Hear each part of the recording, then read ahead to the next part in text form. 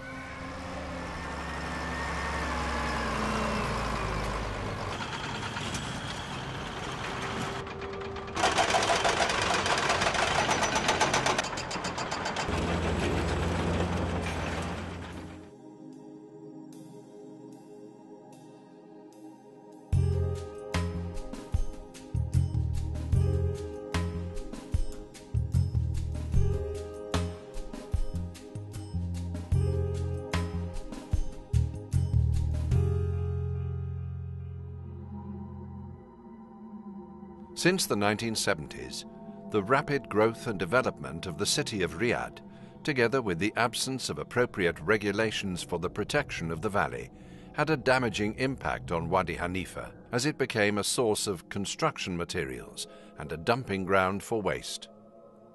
An increase in damaging activities in the wider river basin created environmental imbalances in the valley. ويكبون فيها الردم ما جعله حفر وجعله مطبات وجعله دراكيل. الدركال يعني قد يكون والله يصير 3 أمتار عمقه في الأرض ويرجع يدفنونه من النفايات اللي ما هي بكويسة. Residential neighborhoods in the ravines expanded without any regard to the surrounding floodplain. Public utilities sprung up randomly.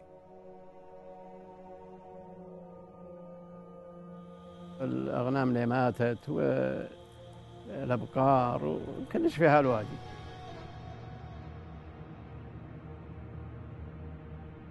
Waste from construction materials also piled up in the valley, as well as burnt rubbish, hydrocarbon waste, and the refuse from industrial activities, slaughterhouses, tanneries, and other factories that set up in the valley.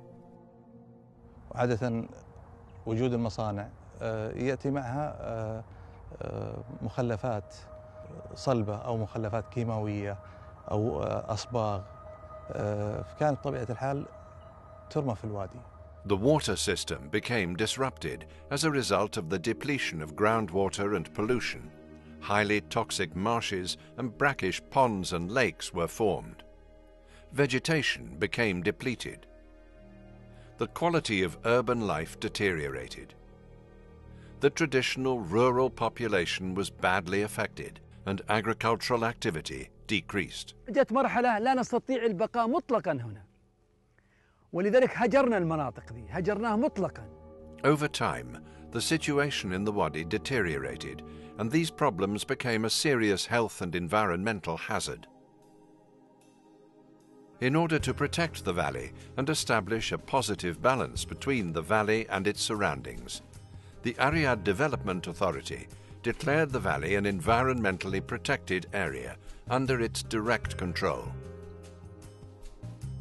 The High Commission for Development of Ariad enforced urgent measures to remove the sources of pollution and most of the industrial activities, halting removal of soil and stopping dumping waste, defining floodplain boundaries and limiting placement of utilities services, in addition to monitoring its environment and the issuance of guidelines and regulations. In 2003, the High Commission produced the comprehensive master plan for the Wadi to be used as a rule for all future development. The rehabilitation project was the basis upon which the rest of the strategic plan was to be built.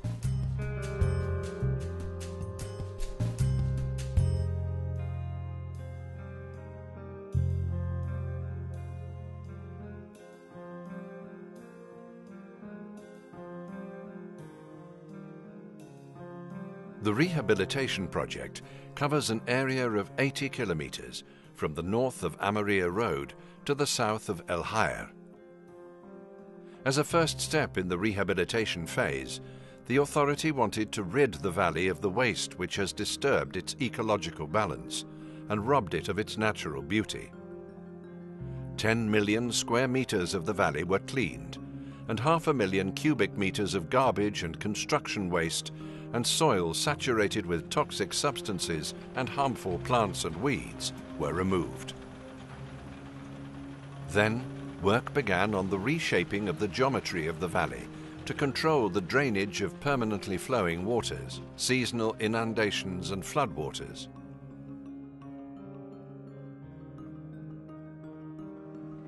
For this purpose, dangerous soil mounds in the main course of the valley were removed, and the valley bed was properly leveled to ensure a permanent linear tilt towards the southern direction and a horizontal tilt towards the middle of the valley. The permanent water channel, which was constructed along the 57-kilometer distance from Erka in the north to the wetlands of El Hayr in the south, is part of a plan to drain out stagnant waters. The sides of the channel were covered with stone, and natural weirs were formed. A main water treatment plant was built in the Atika area, where the flowing waters are subjected to an intensive round of biotreatment before they flow through the channel towards the south. This station has become an attractive addition to the valley. As part of the overall rehabilitation of the valley, the authority created and paved a 41-kilometer-long pathway as a utility corridor to contain the new and some of the existing networks of public utilities serving the valley and its farms. The rehabilitation project also aimed to restore the natural beauty of the valley through the relocation of all the aerial networks of telephone and electricity lines underground over a distance of 30 kilometers, as well as conversion and replacement of all utility systems that were incompatible with the permanent water channels or with the required geometry for the flow of floodwater. In order to serve the farms and the local traffic on both sides of the valley, a new network of roads was constructed, covering more than 42 kilometers, including more than 30 crossings and culverts, at the intersection with the permanent water channel. The project also included the construction of more than 45 kilometers of footpaths. An integrated system of branding and signage was developed, incorporating a series of public information and interpretive panels. As part of the environmental rehabilitation of the valley, 9 zones have been identified and developed as public parks. These include areas that are on the valley and areas that overlook it from the higher ground alongside the valley. To restore the natural environment and beauty of the valley, the authority's rehabilitation project included a comprehensive planting scheme. Appropriate and local species were used, which would maintain the valley's water balance, restore the vegetation cover, and enable the revegetation of wastelands. Suitable species were cultivated and mature trees transplanted from other areas of the valley, which would have been destroyed by urban expansion in accordance with a detailed landscape master plan. The works carried under the project of environmental rehabilitation of Hanifa Valley constitute a part of a much wider overall program. Future projects envisage the development of other important sites for wildlife and flora in the Wadi. The area of the lakes of El Haya and upstream valleys are natural reserves in the regions of El Haya, Leben, and Haisia.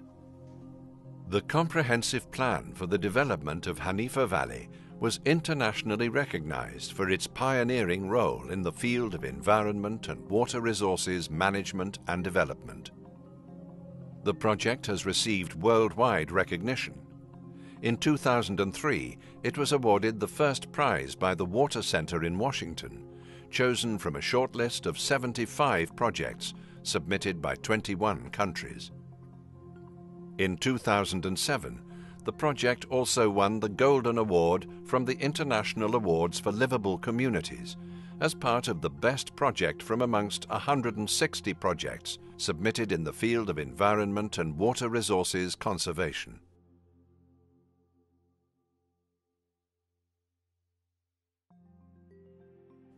Here is the Hanifa Valley, beckoning with its natural beauty, plant and vegetation.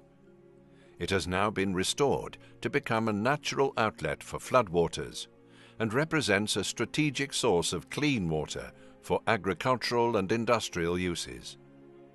Its natural resources now invite utilization and investments in the various fields of agriculture, tourism, and leisure.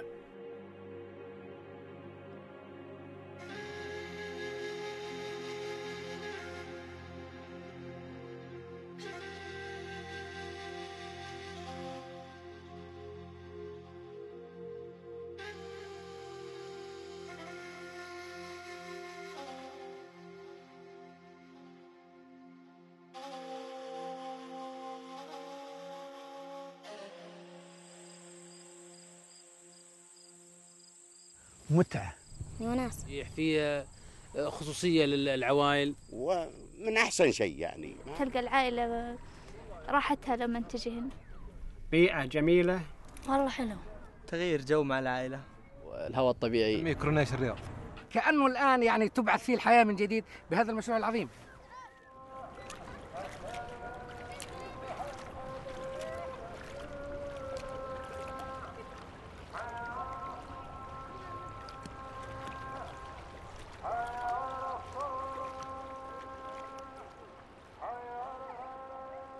We will not jeopardize the future of coming generations for the comfort of the present generation. Similarly, we will not impose suffering on the present generation for the comfort of future generations. We will create a balance between the present and the future for the benefit of all. Abdullah bin Abdul Aziz.